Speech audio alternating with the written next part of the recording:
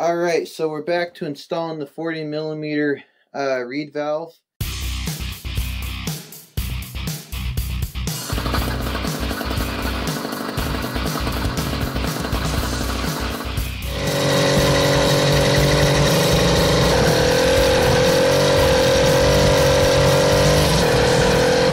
And I wanted to try to fit this hose over the stock one without grinding it down and shortening it up and all that fun stuff, but I couldn't get it to fit.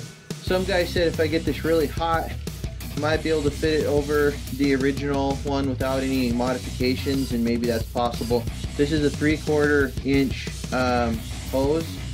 You could use it for you know, gas line or air line or anything. That's the type of hose this is. Okay, and then we've got here is a 1/2 inch pipe, and the 1/2 inch pipe fits inside of the performance carburetor. It's just about the same size as this little guy that's in here, the little plastic adapter. As far as getting it to fit in the NT carb, that's a whole nother situation. You might have to shave it down or get it a different size or something, or grind it, I don't know. Anyway, and so what I'm going to do is I'm going to go out and I'm going to cut this right here and just get the threads off, and then it'll be more than long enough to stick in the carburetor and in the hose. And then I'm going to have to measure where I want to cut the hose and cut it, and then I can slide this back and forth inside the hose hopefully. And then the other thing you need is a little bracket, like a little piece of metal or something that goes around the frame here to strap the carburetor to, so you can put it where you want at the level you want. And there is a little piece of metal that came, if you watch my unboxing video, in the kit with 2 holes in it that I should be able to use for that, because that's actually what it's for, is to use on the frame as a bracket. So anyways, alright.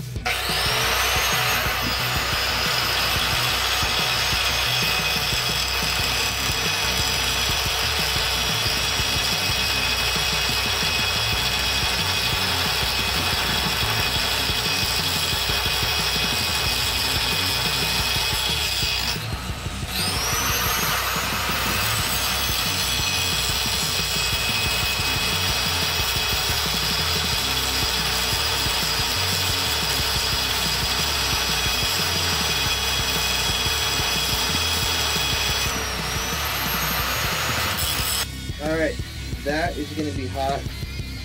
You might want to dip it in some water or something, use gloves, turn around, do it again. Make sure you get all the debris out of here because it'll get in the engine. So make sure it's all nice and clean.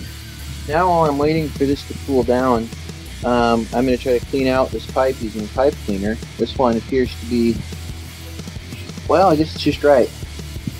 It's going to be too big.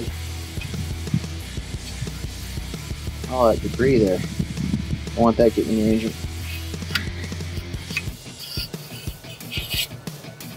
Alright, there's still some burrs on here and just stuff that's going to make it hard to put it in the hose, and things that could fall off inside, and restrictions and things like that. So let's just see if we can quickly go around.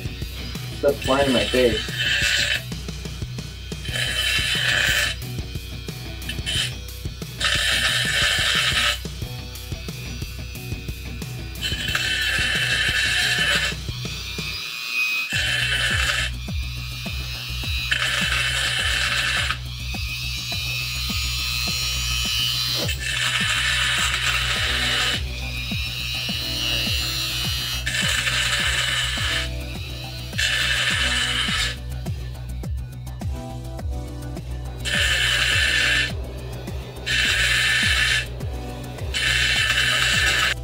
Alright, so let's see how this fits in the carburetor and the engine and everything. Unplug the Dremel tool so we don't have a mishap. Okay, so take this out. Now before I put this in there, I should clean this out, so let's try to run paper towel through it really quick. Now to keep it from rusting, if it's steel, we can put some oil on the ends or whatever, just so that it doesn't want to rust. If we painted it, there might be paint that tries to go in the engine, and we don't want that. So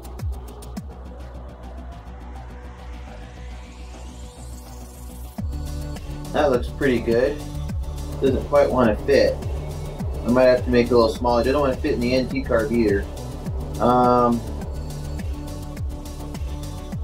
But I think that this actually tight is good. So let's see if we can loosen this up and get it to fit in there.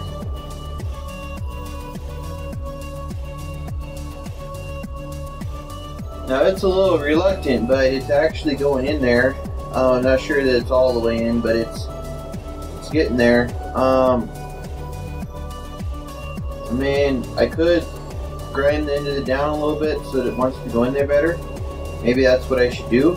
Alright, so I shaved this down just a little bit and now it fits. I think some grease would probably help keep that from rusting or anything there, and on the edges here. But anyways, for right now, we just need to make sure that this will go into the pipe or in our hose here, and it looks like it will if we, there we go, it's going in there now.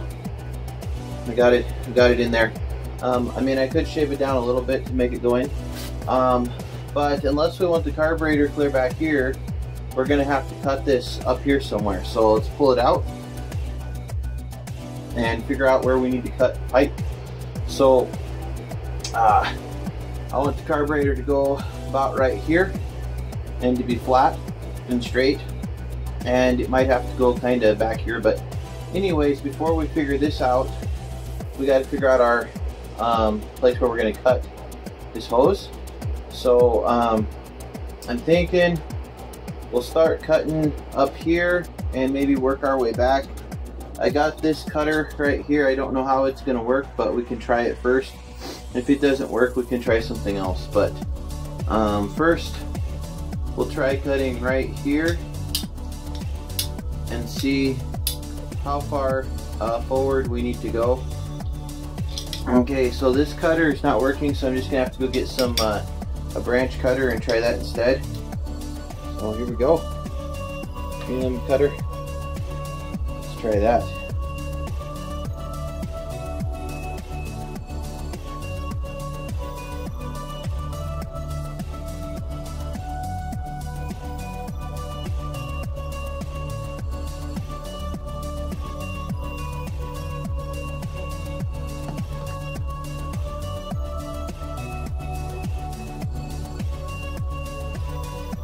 Didn't cut it very straight, but it should work.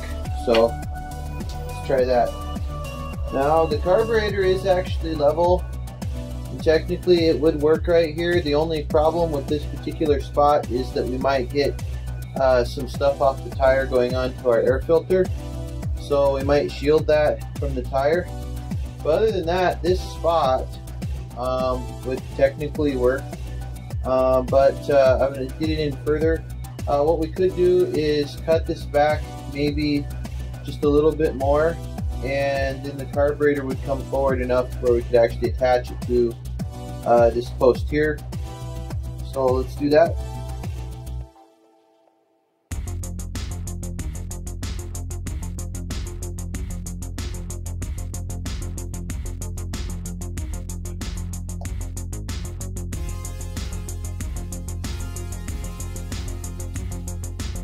Yeah, that's about right. So now what we do is loosen this hose clamp up a little bit more maybe, and then slide it up. It's barely fitting, this one. So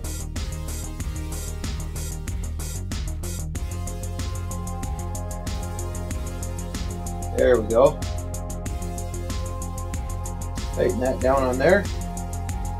Of course, you need to hook up your fuel line and all the other fun stuff. We want to make sure that this is completely level before we tighten this up too much. So twist this. There we go. That's better. That's level-ish. Okay, now tighten up our hose clamp. Alright. Now we can turn this direction for the throttle, unless we want to make the throttle wrap around and come back or something. It probably should turn this way. Then we want to attach this to the seat post. We don't want it bouncing up and down like this or moving back and forth. So how are we going to do that? Okay, so this little metal piece that came in our kit, it comes flat, and you bend it and you put it around the seat post, and then you might put some rubber in between that and the seat post, but In any case, you spin that around there, and now you have two metal places that you squeeze together and hook together, and then you can run something through that and hook it on to the carburetor to strap it there. Now the thing is, I'm not supposed to put this carburetor on here until the engine is broken in. So for that reason, I'm not going to be finishing this installation with this mount here at this time, unless I can find a way to make the NT carburetor fit there. And I can give that a try real quick. So I've got some good fuel line and stuff that I've got for this extra length to here and everything to hook this up, and I don't want to put that in right now because the NT carb is hooked up the right way and it's working. I put the old manifold back on and everything until this bike is broke in, and then we'll go ahead and put this back on again. But at least now you can see how to do it. So thanks for watching the video. Please like, comment, share, and subscribe. May Jesus bless you. Please click on the links in the description of the video. Go to our Patreon, give us some help, and go to christiancourts.com. Also, if you want to know how to win in court, make sure you click that link, how to win in court. All right.